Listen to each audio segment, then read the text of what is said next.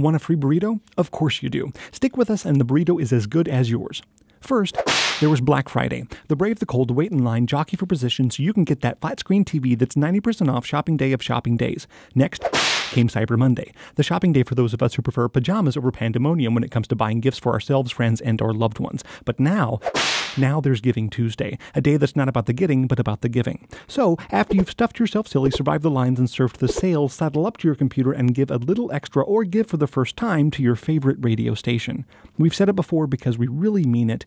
Any gift counts. Oh yeah, the burrito.